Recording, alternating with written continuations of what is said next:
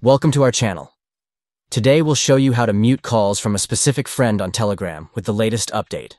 Follow these easy steps to customize your notifications and enjoy a peaceful chatting experience. First, open the Telegram app on your Android device.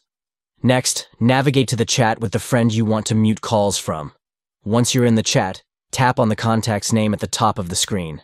Now, tap on Notifications and then select Customize. This will allow you to personalize the notifications settings for this specific contact. Under the Calls section, tap on Ringtone. Here, you can choose the option Silent to mute all incoming call notifications from this specific friend. Once you've selected Silent, you won't be disturbed by any incoming calls from this contact.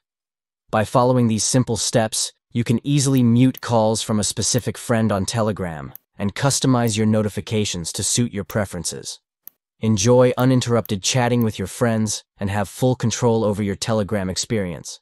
And there you have it.